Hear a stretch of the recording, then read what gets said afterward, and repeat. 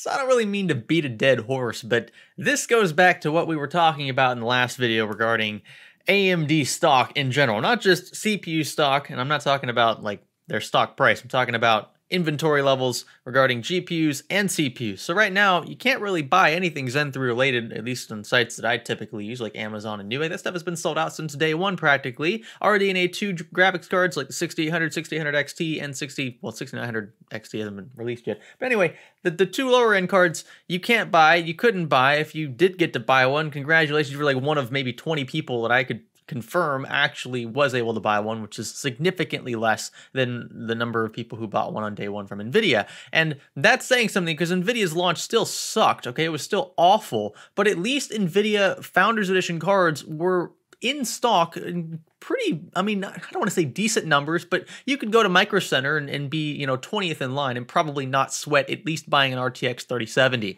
And we're just talking about Founders Edition cards here. We're not talking about AIBs that were released pretty much on the same day. We're not talking about those. We're talking about just the cards that the companies themselves, the manufacturers of the chips themselves are selling. So NVIDIA's are the Founders Edition, AMD's are the reference cards. You guys saw those in our reviews.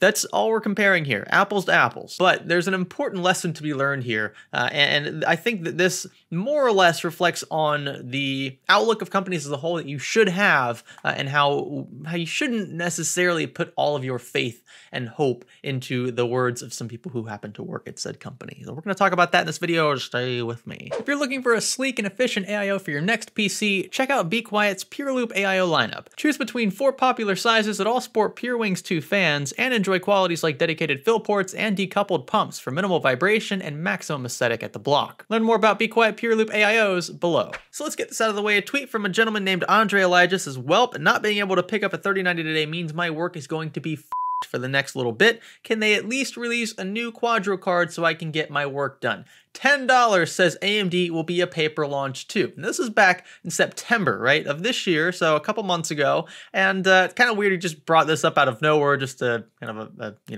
statement of opinion, but it ended up being fact. I think most of us know at this point that these cards were never in great supply, and that's the definition essentially of a paper launch. When you're saying, hey, these cards are available, but then none are actually available, all you're making available is the launch itself, hence the paper launch reference. Anyway, Frank Azor here says, "I look forward to taking your $10. Now, for those of you who do not know, Frank Azor is the chief architect of gaming solutions. I know that's cut off the screen here. I'll go ahead and open it up in a different panel here. You can see Frank Azor is the chief architect of gaming solutions and marketing at AMD, co-founder of Alienware, Boater Gamer, blah, blah, blah. Okay, anyway, chief architect of gaming solutions and marketing at AMD. Okay, that's the important part, right? Basically, chief architect of marketing is the part specifically that I want to home in on. So this dude's in charge of quite a bit that goes on behind the scenes at AMD, and he's in charge of essentially the public image of the company, what you should be expecting, what you should be anticipating in regards to performance, all of that. He kind of oversees a lot of that as the person in charge of marketing, or at least a section of marketing in the company. And when you make a statement like this, I mean, people are going to notice. And you can see he's got 56 retweets, 77 quoted tweets, 757 likes. I mean, that's no slouch. That's pretty good engagement there. And for somebody that only has 11,000, I mean, that's still a lot of followers, but that's, it's not a metric crap ton. That's pretty good engagement. So it tells me that people were definitely paying attention to this one. And yeah, I gotta say, Frank, it didn't really age well. I sincerely hope Frank decided to pay this guy $10. And if he didn't pay him $10, at least donate the $10 to charity, or make it $100, make it $1,000. Who cares? Do something, okay, to show that you were wrong. Admit defeat, because you were clearly wrong here. And actually, a vast majority of these tweets are pointing out just that. Hey, this is not true. This ended up not being true, and you owe this dude $10. Say, pay your bet right there. Pay your bet. Hello, Frank. You should pay now. Just a good mint advice. You should pay now. Charity of my choice. I think you need to pay the $10. I mean, this is pretty much like, you can't win this one, okay? You lost. But here's the problem, okay?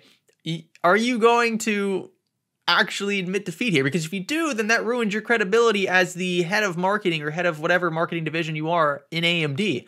That's not a good look for you. It's also not a good look for your company. So there's a lot on the line there. But my intention is not to pick on Frank, particularly. Obviously, his tweets more or less are the topic of today's video. But this is one of those things where, you kind of did this to yourself because people are following you because of your title at the company. You have a voice, and the people are looking up to you for advice and for future outlook, things of that sort.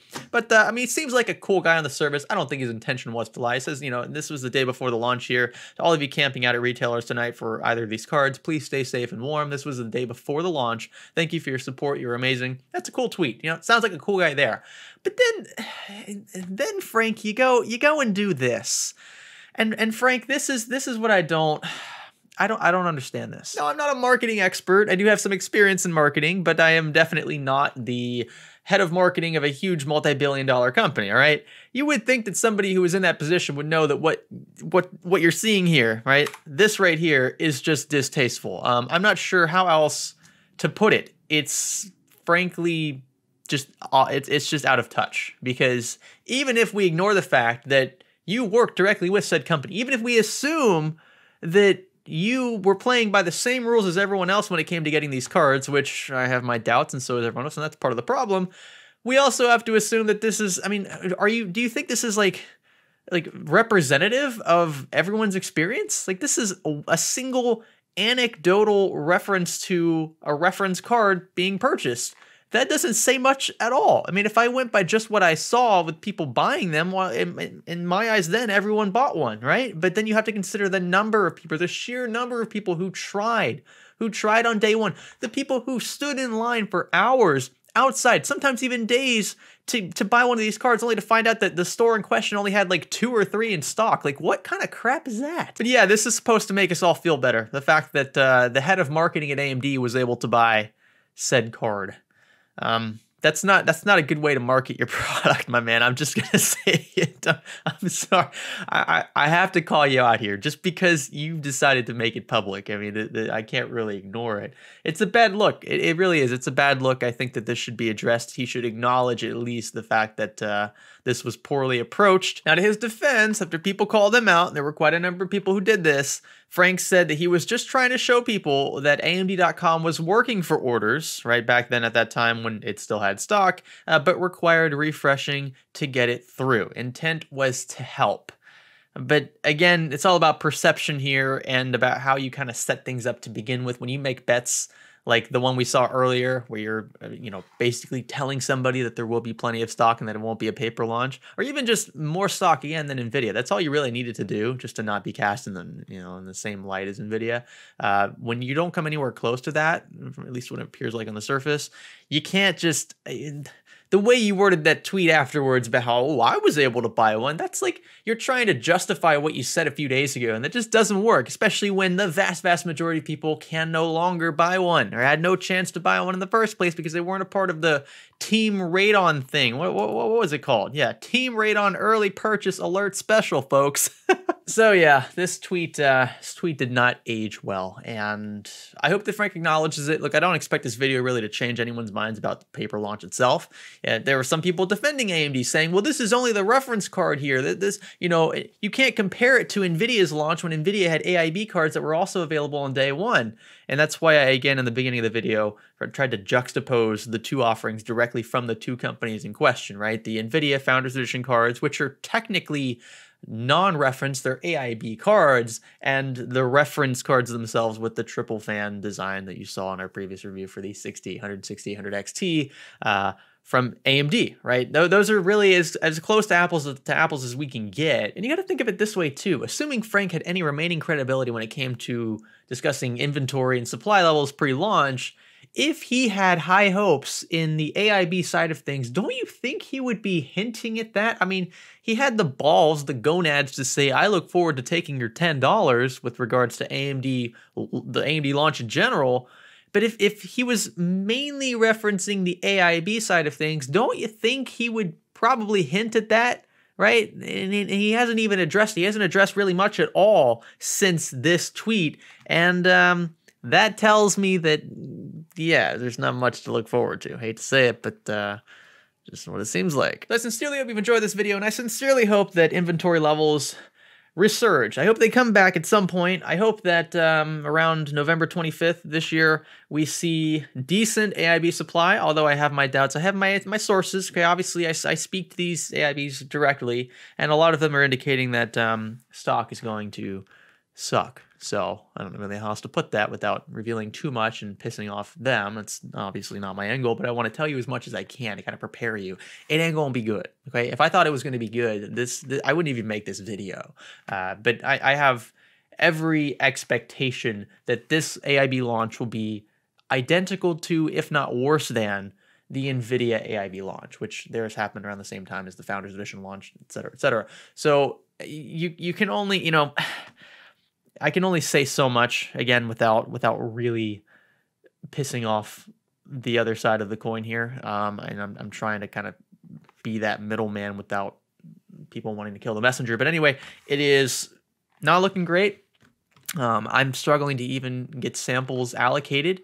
That's when you know it's bad. When companies that used to send you samples all the time are not really sure if you're going to be able to get one day one.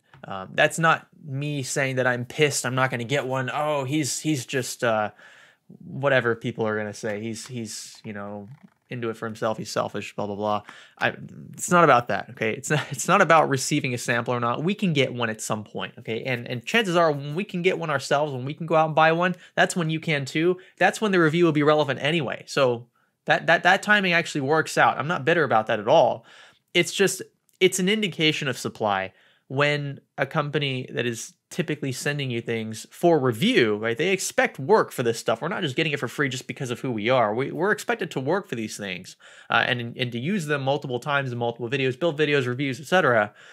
When we're not getting those all of a sudden now, when it's just like cut off, that tells me that they don't have enough to send, and they'd rather get those cards into the hands of actual buyers, and they'd rather just send a couple or a few cards to a few of the top media out there, which makes sense. I get that. No one's faulting them for doing that, but it tells me as the smaller creator that there aren't as many of these GPUs to go around as we initially thought. And remember, AIBs rely on the distribution of GPUs from AMD, from TSMC more specifically, and you can only work with what you have. So if the reference model launch is any indication of AIB supply, it ain't gonna be good. So just a heads up there. If you guys want to subscribe, I'd appreciate that. Consider clicking the like button, click that bell notification icon, and I will catch you in the next one. My name is Greg. Thanks for, what did I say? My name is Greg? That's what I meant to say. My name is Greg. Thanks for learning with me.